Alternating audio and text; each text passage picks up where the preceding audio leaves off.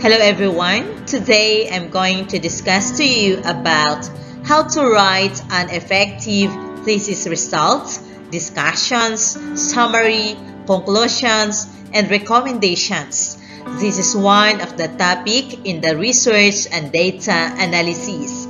I am Cheryl M. Esguerra, taking up the course of Master of Arts in Teaching Mathematics. These are the learning objectives. At the end of the lesson, the participants are expected to apply some tips and examples on how to write the results and the discussions of the thesis.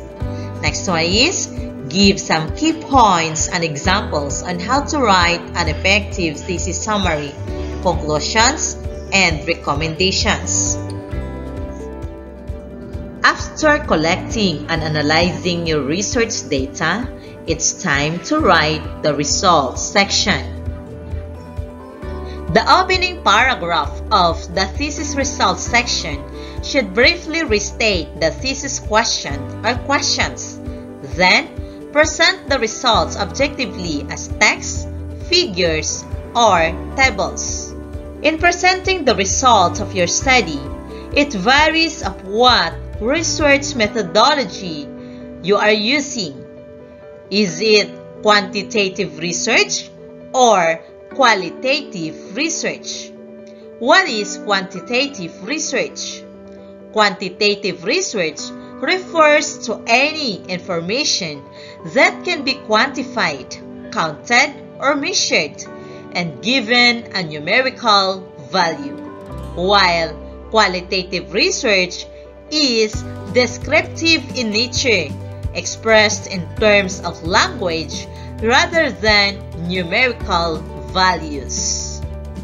First, we're going to talk about quantitative research and how we're going to present the result. Present the result from experiments and statistical tests, usually in the form of tables and figures such as graphs, diagrams, and images, with any pertinent findings emphasized in the text. The results are structured around the thesis question or questions. Demographic data are usually presented first in this section. When we say demographic data, these are information such as age, race, ethnicity, gender or sex, marital status, income, education, and employment. You can easily and effectively collect these types of information with survey questionnaire. For each statistical test used, the following information must be mentioned. The first one is the type of analysis used, for example, Mann-Whitney U-test or multiple regression analysis. Second, a concise summary of its result, including descriptive statistics such as means, medians, and modes, and also the inferential statistics such as correlation, regression, and p-values, and whether the results are significant. It is also important to mention any trends or differences identified through comparisons, and also how the findings relate to your research and if they support or contradict your hypothesis. Next, we're going to discuss about qualitative research on how we're going to organize or present the result.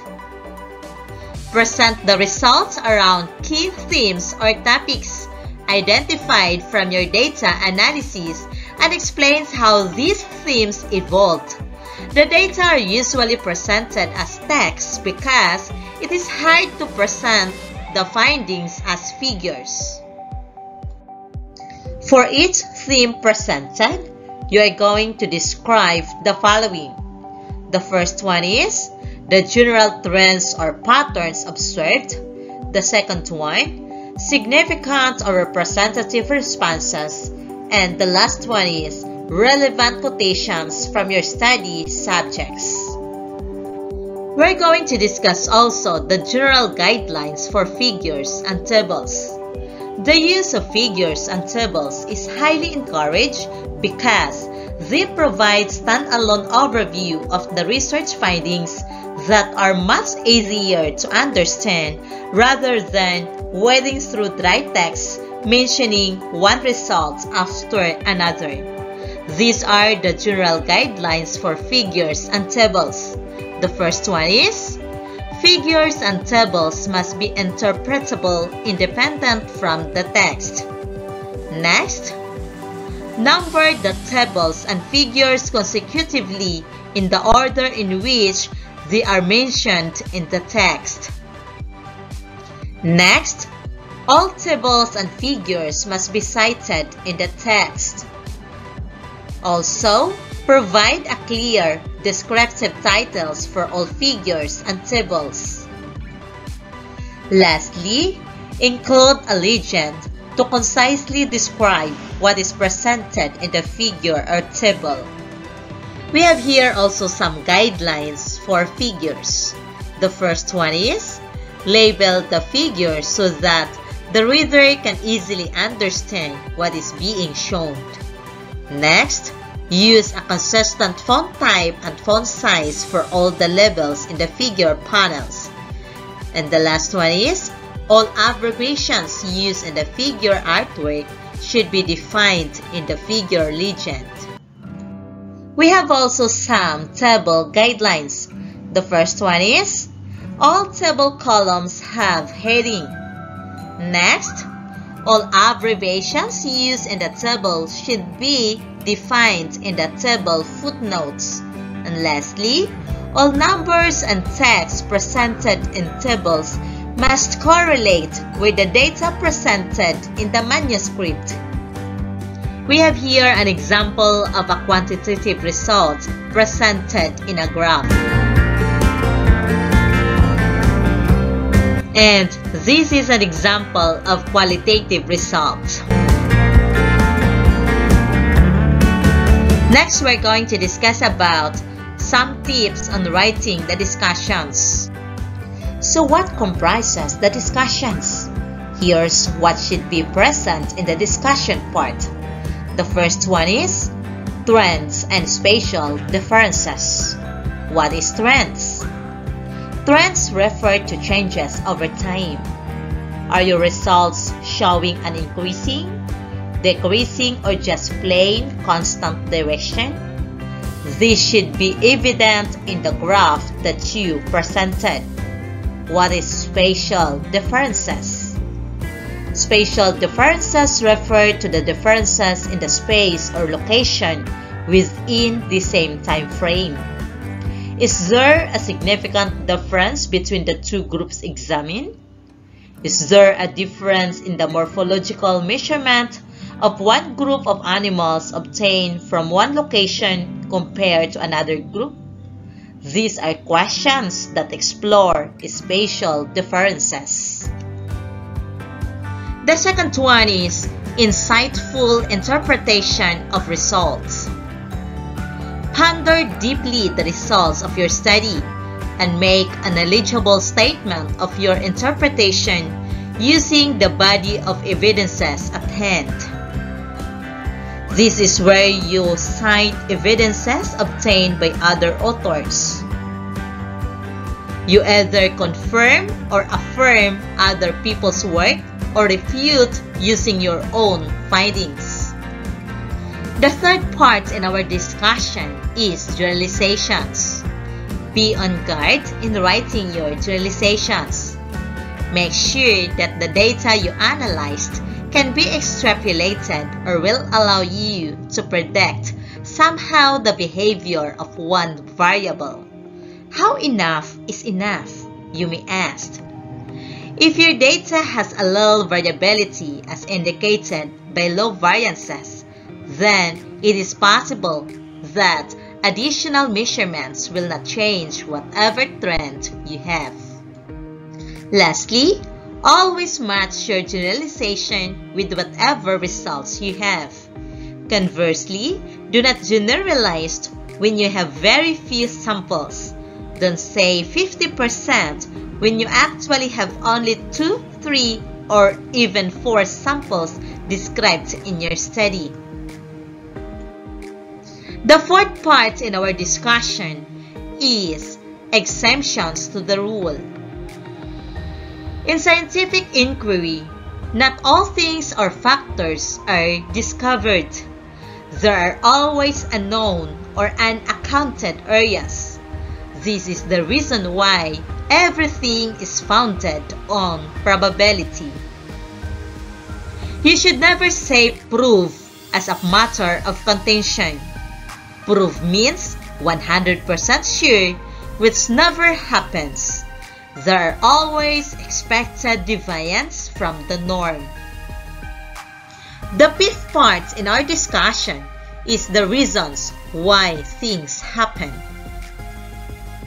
Things happen due to something else. Reaction arises from action. These are called determining factors. Are there reasons why your results follow a trend? Is it evident in your study? If yes, then say it and explain why so. Again, based on your observations or evidence. You may guess, but make it educated. Review the literature and use it as leverage for advancing your hypothesis or inference. Does your finding support or refute what has been done so far? Does it support previously advanced hypotheses? Remember that there is no such thing as a simple explanation of a complex phenomenon. Find one that is most aligned to your findings. It would be interesting to be in the controversial side as long as you have done your study systematically and bias is reduced to a minimum. The last part in our discussion is the contribution of your work. What are the important things that your study has contributed so far in view of what has been laid out in the body of literature? Why is your work important, and what things need to be investigated further? If any other questions arise, then your work has helped unravel other areas worthy of investigation. Lastly, the human has an absolute understanding of everything, but if your work has the potential to make life better, then it's a great accomplishment. The next topic that we're going to discuss is how to write an effective thesis summary. What is a thesis summary? Alright, a thesis summary is a document that summarizes the points of a thesis. Basically, the purpose of the summary is to give the reader an overview of the main points of your thesis. Here are some tips on how we're going to write an effective thesis summary. The first one is, when you're summarizing a math-related paper, make sure to highlight the main conclusions and how they were arrived at. Second, tell the reader why these conclusions matter by explaining each one with logical statements and definitions from the original document. The third one is, include a brief conclusion paragraph that ties everything together and highlights the key points covered throughout your work. The fourth one is, if your thesis is text-based, make sure to include important points throughout the body of your work. Lastly, Remember that you are writing a summary, so don't use hard words or complex sentence structures. Your goal is to be understood by anyone who reads it in the future. The last part that we're going to discuss today is thesis conclusion and recommendations. Here are some tips on how we're going to write a thesis conclusion. The first one is, clearly state the answer to the main research question. Number 2, summarize and reflect on the research. The third one is, make recommendations for your future work on the topic. Number 4, show what new knowledge you have contributed. And lastly, it should be concise and engaging. Aim to leave the reader with a clear understanding of the main discovery or argument that your research has advanced. Here are some tips on how we're going to write a thesis recommendation. The first one is, should be concrete and specific. Avoid beating around the bush. The second one is, it should be connected to your conclusion.